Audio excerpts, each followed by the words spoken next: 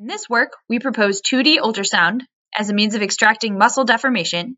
and explore the feasibility of applying this signal to exoskeleton and prosthesis control as a measure of muscle activation that is more robust and localized than that provided by surface EMG.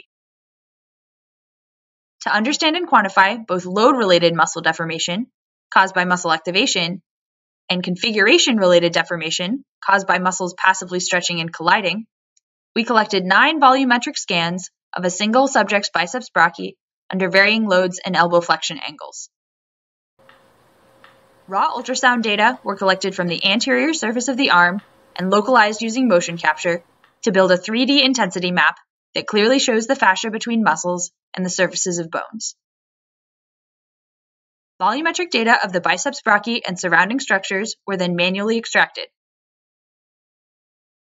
These extracted volumes show substantial deformation under both changes in elbow angle and changes in muscle load, confirming the importance of modeling both signal sources.